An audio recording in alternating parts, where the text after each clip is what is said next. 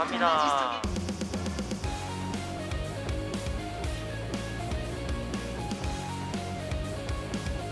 어때 내 앞머리? 나쁘지 않아? 못 따라줘. 그러면 도착해서 만나요. 호텔에 이제 도착을 했습니다.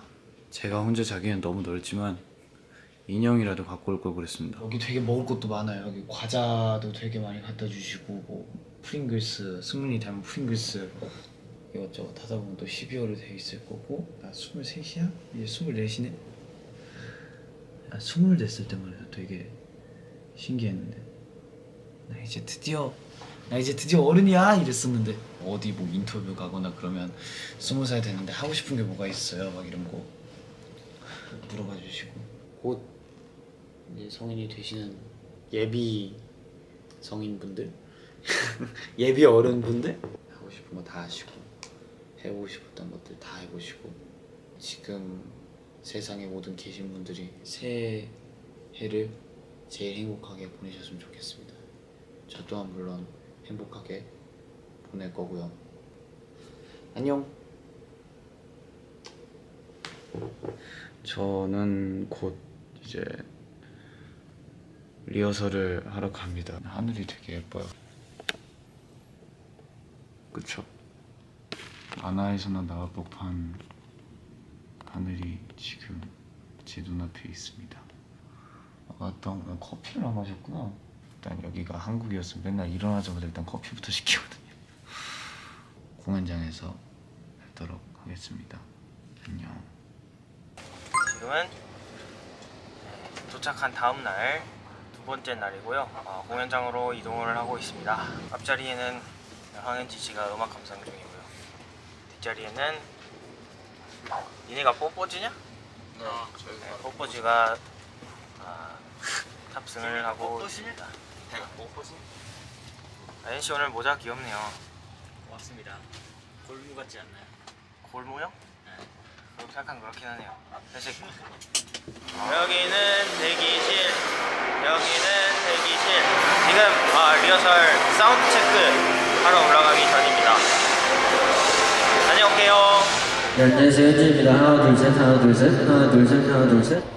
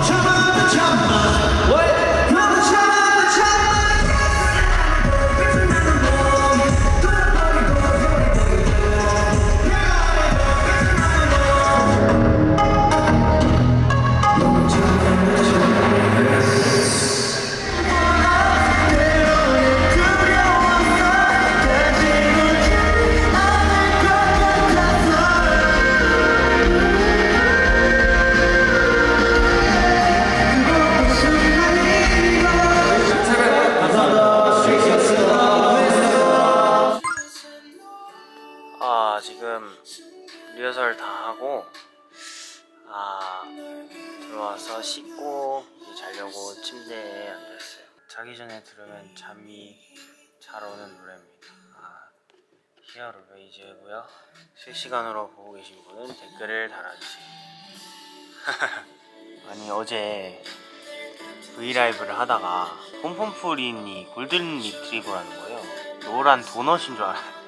그래서 계속 스테이가 나보고 폼폼프린 닮았다고 그랬던 거구나. 슬슬 자야 될 텐데 잠이 안 와가지고 버블에 냅다 노래를 엄청나게 부르고 왔습니다. 그리고 잘 모르고 있었는데 빼빼로데이더라고요. 빼빼로데이를 그거를 못 해줘가지고 내심 미안해가지고 미안해요. 해피 페페로데이. 머리 엄청 많이 길었죠.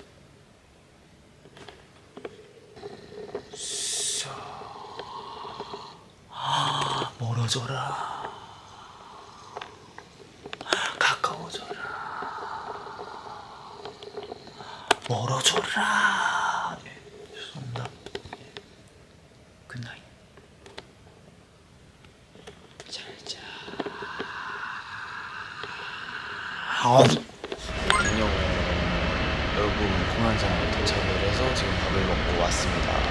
여러분, 목을 푸는 거 있잖아요. 뭔가 공연 전에 1시간 전에 하는 게 제일 나은 것 같아요. 왜냐면 지금부터 풀면 풀려있다 잠기는 경우도 있고 목이 잠에서 덜 깼는데 억지로 풀어버리는 게 목이 갈린단 말이에요. 나중에. 그래가지고 자연스럽게 그냥 애들이랑 말하면서 아니면 가만히 있으면서 조금씩 풀리는 게 나은 방법이니까 여러분 꿀팁이에요. 데뷔하려면 이런 거 알아야 됩니다. 알겠죠?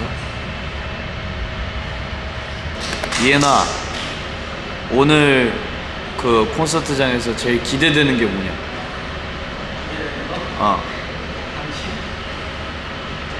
그런 재미없는 답변할 거면 네가 아이돌이야? 그렇게 재미없게 답변할 거야? 아이돌이야. 나 아이돌이라고. 그러니까 난 프로 아이돌. 프로 아이돌답게 역시 물을 마시면서 저거를 다 마신다고 하더라고요. 한 번에. 진짜네. 진짜네. 한번 해본 말인데 진짜네. 저쪽에는 찬영이 있습니다. 어깨가 굉장히 넓죠. 머리가 빠글빠글해졌네요. 밥 아저씨 같아요. 아기빵 인서트 따야지. 잘 구워지고 있는 아기빵. 되게 19살 같아. 19살? 다행이다. 아니야, 16살 해야지. 16살이라 해야지. 양심이 있으면 그런 말 정도는 최소한 안 해야 되는 거 아니야? 양심이 있니? 왜 스테이가 팀장님 나한테 아기라 하잖아. 나는 너한테 아기라고 하지 않아. 요즘 제일 잘 챙겨주고 제일 스킨십도 많이 해주고 제일 애정을 쏟는 멤버가 누구라고 생각하니? 뭐 일단 제일 잘 챙겨주는 멤버는 내가 제일 잘 챙기지 않나.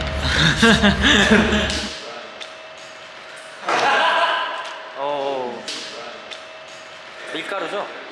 과자네요, 과자. 이건 밀가루 아니야. 과자잖아요. 감자잖아요. 튀겼잖아요. 밀가루는 아니잖아요. 방부제 들어갔어요, 안 들어갔어요? 그냥 어떻게 알아요? 안 들어갔을 수 있잖아요. 하이.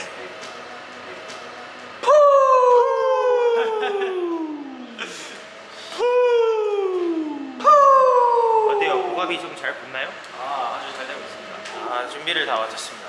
콘서트 준비를 다 마쳤고요. 여기는 저희의 대기실. 그리고 지금 스테이가 들어와 있어요. 스테이가 들어왔는데 한번 보여드릴게요. 짜잔. 스테이가 지금 다 들어와 있습니다. 엄청 많아요. 다들 다치지 않고 조심히 재밌게 관람해 주셨으면 좋겠네요. 예, 전설의 그 불닭이 있죠. 찬영이 이거 방송에서 먹고 그냥 죽으려고 잘 때 이거를 넣었어야 되는데 잘 때 입에다 이걸 넣었어요. 이거랑 형 카페인 너무 잘 드니까 이 정도 이제 딱 해가지고 잘 때 입에 이렇게 탁탁탁탁 해가지고.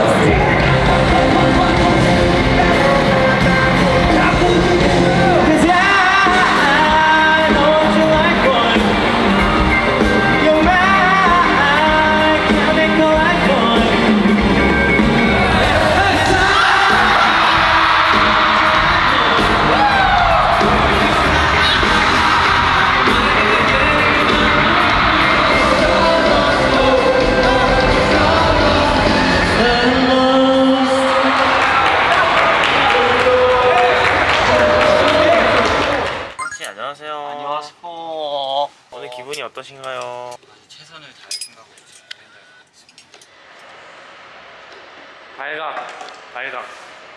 밀가루 발각. 이거 아니야. 탄산음료 발각. 탄산 아니야. 탄산 아니라고? 오. 지금 다 빠졌어. 오케이. 뭐가 제일 맛있어? 다? 확실해? 확실해? 닭? 어우. 닭감정? 닭? 치킨? 오? 헷갈리게 만들었어. All of them? 아니 다. I hate you. 아주 메뉴가 좋아.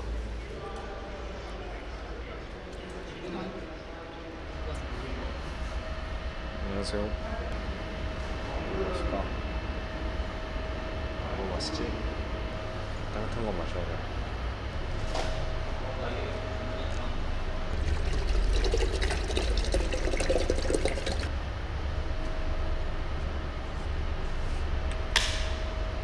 이제 기다립니다.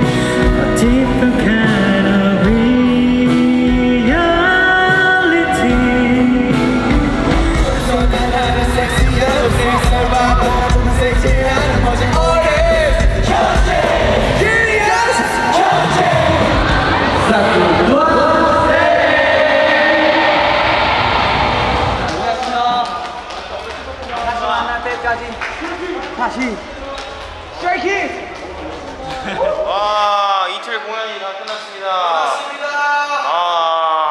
빠르게 옷 갈아입고 이제 호텔로 돌아갑니다. 정말 오늘 다 쏟아부어가지고 아마 돌아가자마자 거의 바로 잠들 것 같아요. 좋습니다. 에이 야, 죄송합니다. 잠시만 다시 올게요. 왜요? 비주얼이 너무 괜찮아요. 원래 그런 거 아니까. 뭐요? 오늘 어땠어요? 너무 재밌었습니다. 저 진짜 너무 날라다니던데요. 기타 할 때 진짜 진짜 심장에서 그 락스피릿 껴나가지고 죽는 줄 알았습니다. 너무 재밌었어요. 진짜 여러분 너무 재밌었어요. 너무 재밌었어요. 너무 재밌었어요. 너무 재밌었습니다. 사랑합니다 여러분. 또 만나요. 땡큐 자카르타. 아이엔 방에 놀러 왔어요. 아이엠 방에 놀러 왔어요. 이건 뭐예요? 등심이에요? 안심이에요? 등심이네요. 먹어봐요 빨리. 자르지 말고.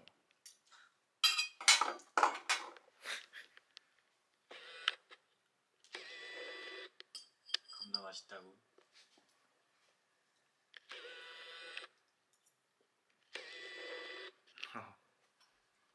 부드러워요? 굽기 단계 뭐예요? 미디어. 저도 그러면 똑같은 거 한 미디엄으로 한번 시켜보겠습니다. 오케이. 제가 시킨 이은이와 똑같은 등심 스테이크와 비프 버거입니다. 뭐 하시는 거지? 제가 한번 맛보겠습니다. 감자튀김. 감자튀김 왜 이렇게 맛있어? 너 내가 감자튀김 안 시켰다? 나 메시 포테이토 더 좋아. 잘 찍었나?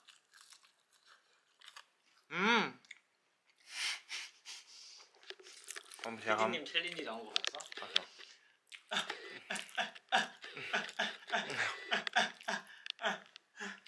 양정희 씨, JYP의 피가 흐릅니다. 제가 했으니까요. 이엔이가 이 안무를 한 1분 만에 저희가 알려주는 대로 카피를 해서 바로 저희와 같이 챌린지를 찍었어요. 그 말은 즉슨 가장 JYP의 피가 많이 흐른다는 얘기죠.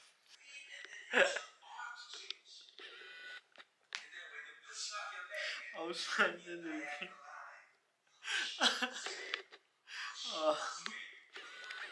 그루브백 챌린지 피디님 가이드 영상을 보는 티칭 영상을 보는 아이. 이 아이 챌린지의 진심입니다.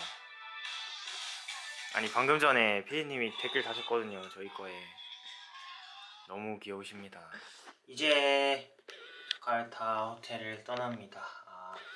지금 시간은 여기 시간으로 8시 됐고요. 간만에 타는 밤 비행기입니다. 갑니다. 안녕.